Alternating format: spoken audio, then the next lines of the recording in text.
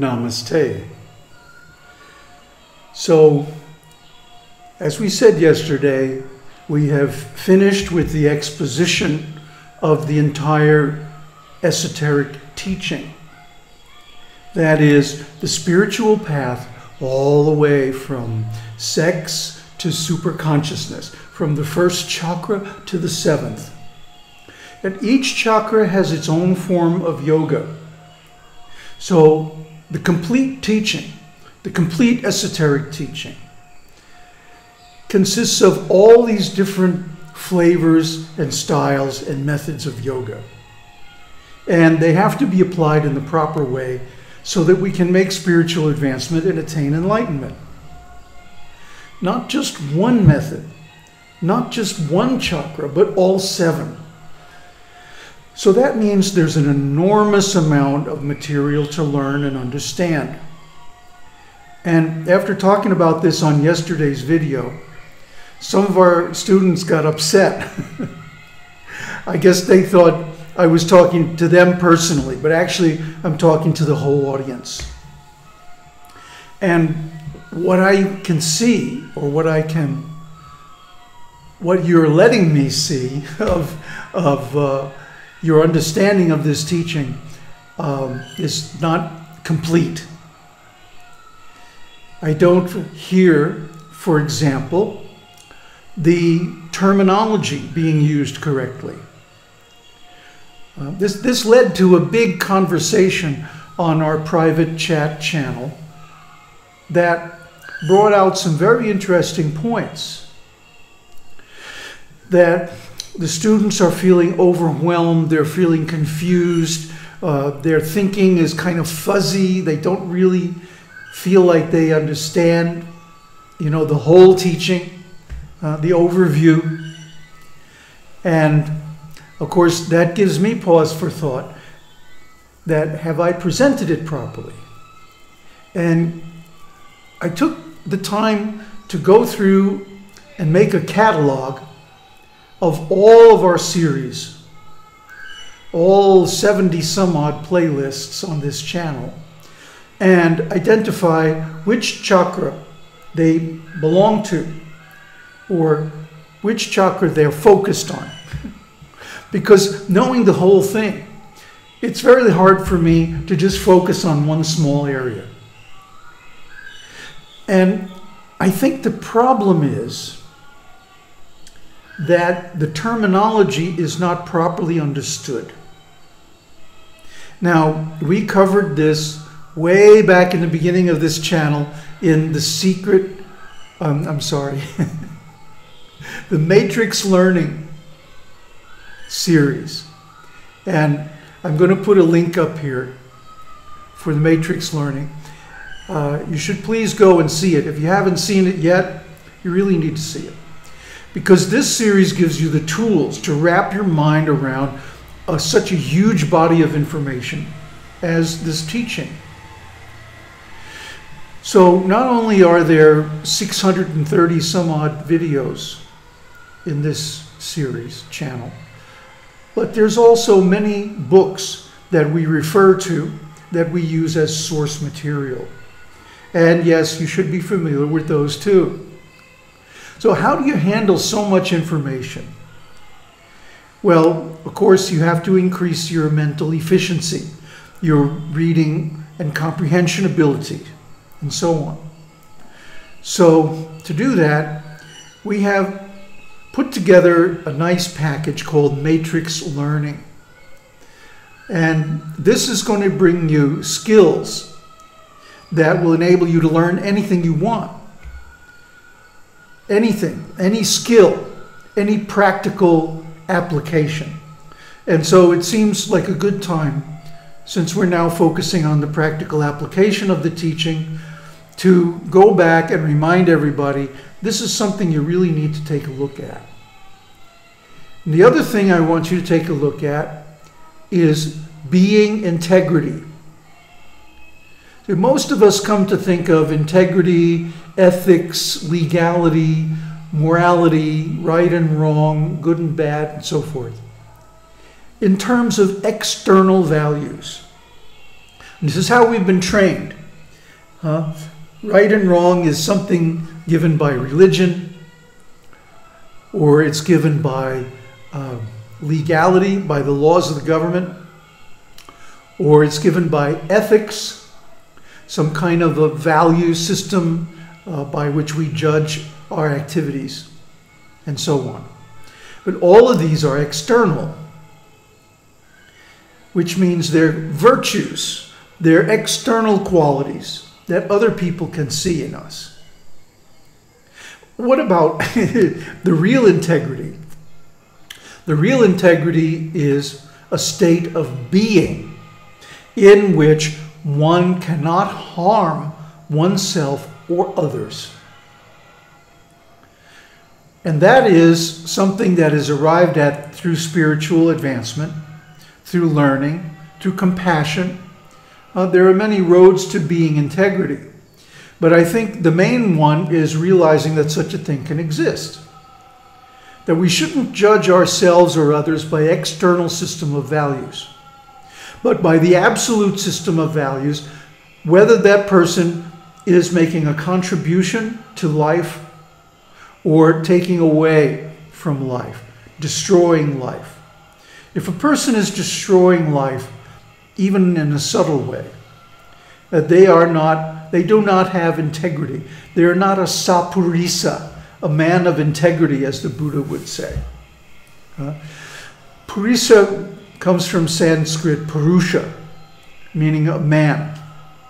Really, it means an enjoyer. And sat, of course, is truth. So a truthful man has to admit to himself, first of all, whether he is benefiting life on this planet or whether he's against it. And so we see so many people, for example, scientists, with no sense of whether the stuff they're working on is going to be good or bad for people, whether it's going to be beneficial or harmful to life. And of course, many things that have been discovered, we can go all the way back to the hammer, can be used either for constructive or destructive purposes. So the real question lies in our intent.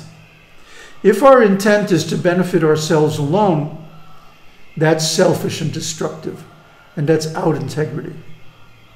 But if our aim is to benefit every life form, every sentient being, then we have integrity.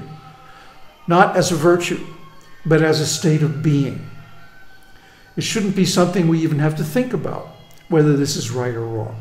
It should be intuitive. So this state of sappurisā, a man of truth, a man of integrity, is something that we all should strive for. These are the two series that I would have you watch before you watch anything else on this channel. Because these are our fundamental values as sadhus. If we take an antagonistic stance toward other spiritual paths, other practices, we're not doing anybody a favor, especially ourselves. On the other hand, if we support others who are making a bad impression, doing bad actions, destructive actions toward life on this planet, then we ourselves are out of integrity. So this is the test. Are you working for the benefit of all sentient beings? Of course, it's easy to rationalize and say, oh yes, sure. My atomic bomb plant is making sure that peace will prevail on this planet through mutually assured destruction. Yeah, great integrity. See, I can talk like this because back in high school, I was a prodigy in two subjects, music and physics. And my physics work, including winning several science fair prizes and stuff like that, led to an opportunity for scholarship at MIT in nuclear physics. So everybody was telling me, man, you should take that, you know. Playing the flute is not going to make you rich or successful, famous or anything like that, you know. You should become a nuclear physicist, become a scientist. Then I thought, wait a minute. What kind of a job can I get with a degree in nuclear physics and working for the Atomic Energy Commission, making bombs? So I said, no, this was the time, remember, this is the time of the Vietnam War, 1965. And I said, no, I'm not going to make bombs. I'm not going to study physics. I'm going to go to conservatory, where I also had a scholarship, and study musical composition and performance. So, am I rich? No. Am I famous? No. But do I have integrity? Yes. And, oh, interesting post-allude to this story. Another friend of mine in the same school, John, got, or actually accepted this MIT scholarship. And he and several other scholarship students carpooled together from our area in northern New Jersey to go up to MIT to accept it. And on the way up, the driver fell asleep. The car went off the road, hit a bridge abutment, and everybody was killed. This is back in the days before airbags and crumple zones and good car design.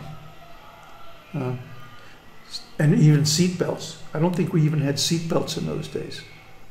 So they were all killed. If I had accepted that scholarship, I would probably have been in that car with my friend. So, as it was, I got to attend his funeral. So I look back on this experience with a great deal of gratefulness, thankfulness, that I had the integrity to go against everybody's advice, my friends and family, other students and everything, and to reject that scholarship on principle because it would be harmful to the rest of humanity, to the rest of really all sentient beings. And by becoming a musician, maybe I wasn't doing anybody a big favor, but at least I wasn't becoming a major force of destruction. So as it turned out, my musical activities led to being introduced to my guru, and that's how my whole career as a sadhaka started. So I want to impress you first with the necessity of learning the basic terminology of this teaching. I don't hear anybody, even on our chat group, which is probably the most serious students of this teaching, I don't hear anybody using the terminology that we have presented this teaching with. For example, the Chaturdarshanam, the four views of the Absolute, given first by Shankaracharya, and later on the Buddha, and so many other great teachers. But instead, people narrow down their focus. See, we've been trained like this. We've been trained by schooling, especially, to hate looking up words in the dictionary or whatever source their definitions are found in. But this is absolutely necessary to comprehend this teaching. And if you don't do it, you're going to have a very fuzzy, blurry idea of what this thing is all about. And certainly you will not be able to apply it. So I'm adding this video to the playlist for Matrix Learning, so that when you watch it, you'll see the rest of the playlist in the discovery pane on the right side of the viewing pane. You should go back and watch it. Here's the link again. And I hope by next time you are able to ask me more questions, because I need your questions to get feedback about how you're doing, so I can structure the future of this teaching to help you apply it. Om Tat Sat. Guru Saranai.